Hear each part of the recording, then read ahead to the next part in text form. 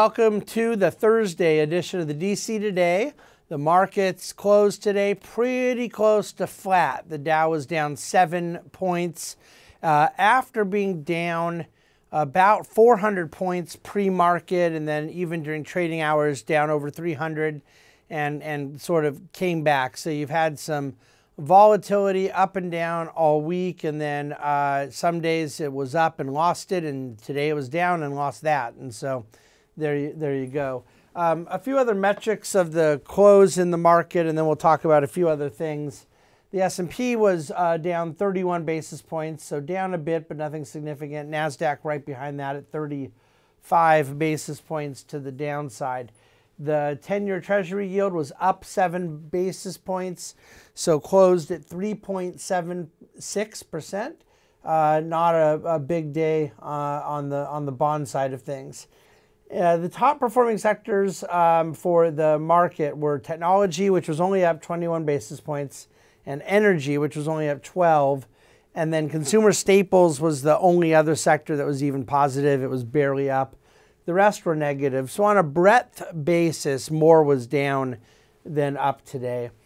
Utilities were the worst, down 1.79%. And so some just kind of quirky stuff in the data. Oil was actually down over 4%, largely on some stories circulating that are kind of calling into doubt this idea of China accelerating the reopening. You can imagine that would be bullish for oil, and there's some doubt as to whether or not that's really in the cards. So oil closed at about $82 a barrel. I think that's the basic stuff I want to cover on the market. There's a few other news events and economic things I want to talk to you about. The yield curve at the 210, the 2-year and the 10-year, is 66 basis points inverted. And that caught my attention this morning. I was studying the 210, the 310, the 35, the 1030, and the 3-month 10-year. And so it's a lot of different points on the curve, all of which are in inversion. But that 210 at 66 bips inverted is the most inversion since 1981 in over 40 years. So really, either this yield curve has been inverted long enough and severely enough for long enough that either it's foretelling a recession or the yield curve as a predictive measure is just done. And nevertheless, I maintain my view that that's all well and good. If one believes, well, we're really getting a great signal from the yield curve here, but the problem is knowing we're going to recession doesn't tell us how deep of one, how long of one, and how much is priced in. So I don't have anything new to say on that I haven't been really saying to you all year long.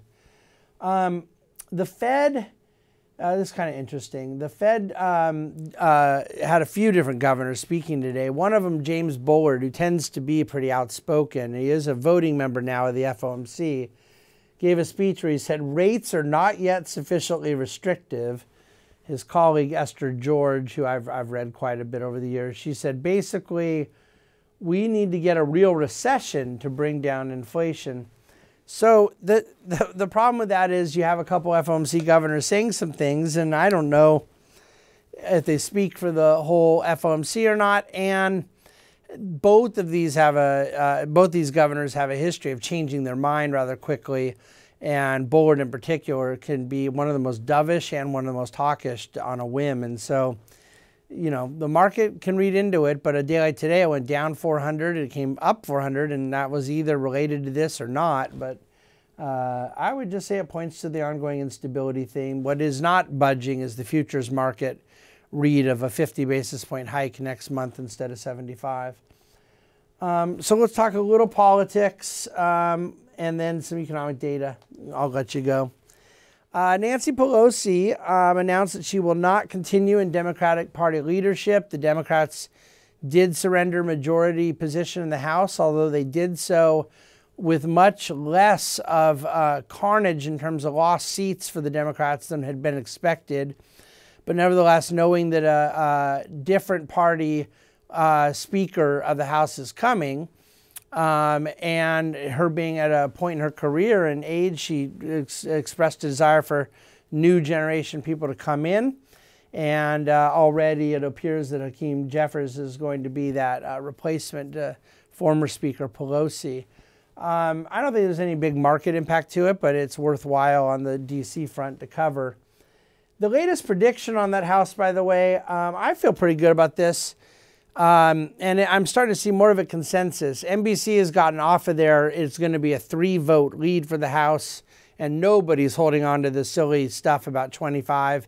You know, there were some who had been saying 30 before the election, then 25, then maybe it'll end up being 20. And I think I still thought the day after the election that there were enough races within reach that they could still end up at around 16, 17. And even that kind of came down from there, as obviously Democrats outperformed substantially in a lot of these House races. But I'm guessing you're going to end up at 222 to 213. And at this point now, we're not trying to do a total macro top-down estimate. There's all the races that are known, and then there's the very small handful unknown, and then you make a projection on each one and then do math.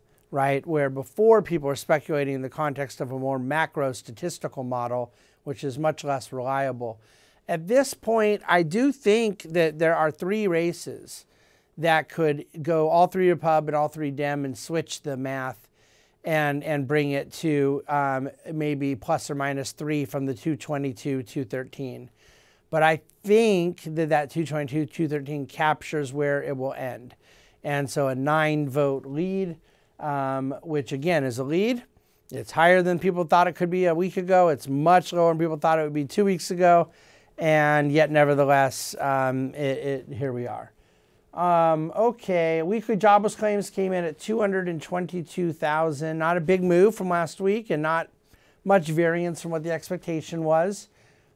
Single family starts in new housing construction was probably the economic data point that got my attention most today. It dropped to an annualized rate of 855,000 last month. That's down 6% on the month from where it was the month prior, but it's down 35% now from where its high was post-COVID. So there's just simply no way around the fact that multi-family construction starts are not coming down much. Single-family new starts are coming down a great deal for obvious reasons of demand erosion and affordability. That's the bulk of things, I guess, I wanted to cover. I'm excited for Dividend Cafe tomorrow, talking about the issue of yield and income and what metrics matter to investors to be really practical. And then in terms of plans for Thanksgiving week, I'm going to do the long DC Today that some of you love getting and that I love writing, that will go out Monday, a long written DC Today with the normal format, all the subjects and topics and so forth. What I won't be able to do as a podcast or video on Monday. And then on Tuesday, the normal DC Today with the market summary, synopsis, and then a video and podcast from partner Trevor Cummings will come out. Wednesday, we'll have a Dividend Cafe, kind of a short Thanksgiving version of Dividend Cafe, all mediums, and then that'll be it for the week.